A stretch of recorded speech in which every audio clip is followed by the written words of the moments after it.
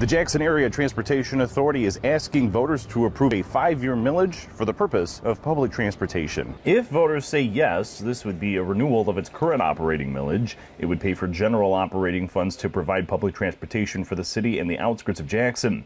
Executive Director Michael Brown says they are going to be praying hard and crossing their fingers that voters will continue to support their services. You wouldn't believe the amount of seniors, the amount of disabled people that ride just for basic essential things, doctor appointments for sure, our dialysis patients, our care homes that use us on a regular basis, weekly.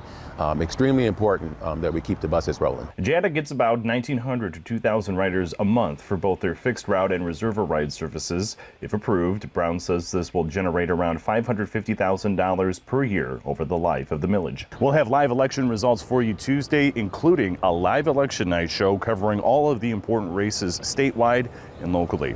Your Jackson neighborhood reporter, Joe Gebhardt, Fox 47 News.